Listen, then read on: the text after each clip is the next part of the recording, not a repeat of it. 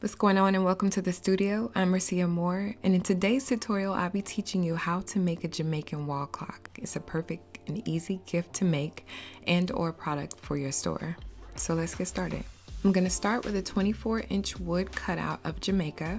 I picked this up from Etsy. It's 1/4 of an inch thick, and this is plywood. I'll be using the colors black, green, and yellow to paint on top of the wood. And I'll be using painter's tape to cover the areas on the wood and some sponge brushes. I wanted to show you that the back of this cutout has tape on it already. That's going to help with my cleanup after I'm finished. Now, first I'm going to start by finding the center so that I can mark it for the hole for the clock.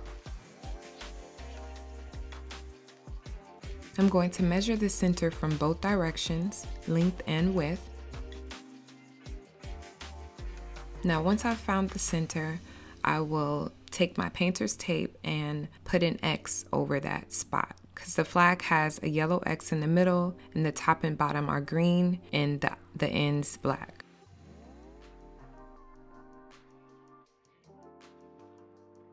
I'm going to measure it again just to make sure I have the X in the right place. I want the whole of the clock to be in the center of the X.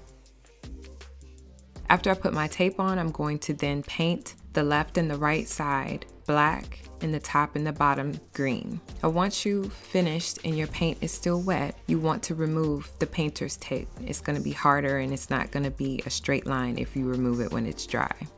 Now I'm going to paint the X yellow. You want to be really careful when you're painting because there is no tape to help you from getting onto the paint that is already there. So I'm taking my time and I'm going really slow along the edges so I don't go into the black or the green.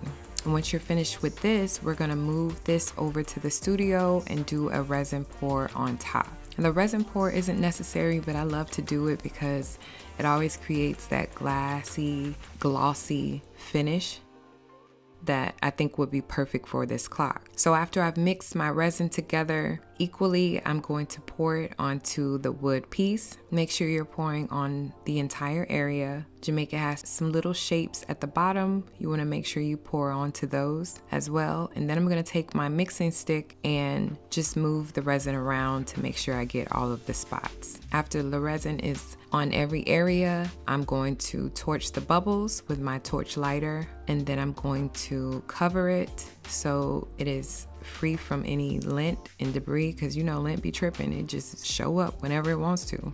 So make sure you cover your products. I'm going to cover it and then I'm going to wait for 6 hours. Now it has been 6 hours, and as you can see, the resin pour was absolutely popping.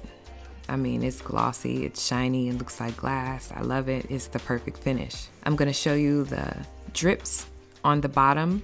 This is what we will remove later, but the masking tape that's already there really helps out.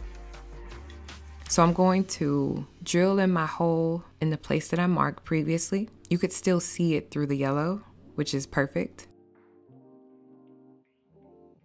And then I'm going to use this heating gun and I'm going to heat the drip and then scrape it off. I'm using an X-Acto knife. I use my X-Acto knife for literally everything, but you can also use a scraper or anything else that can scrape anything. This is just easier for me because I can just heat it up and slide it right along. If you're going to do this method, please be careful. Please use some gloves. Please make sure you heat up the drip, because otherwise you're gonna put too much pressure and then you're gonna cut yourself.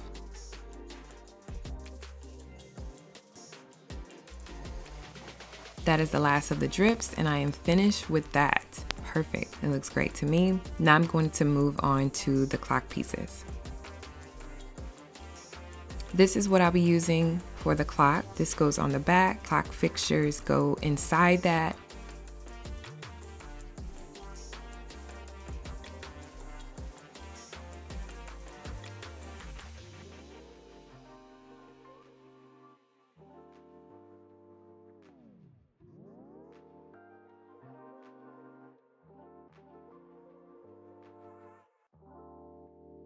And there you have it. I added gold to the edges just to add a little extra something.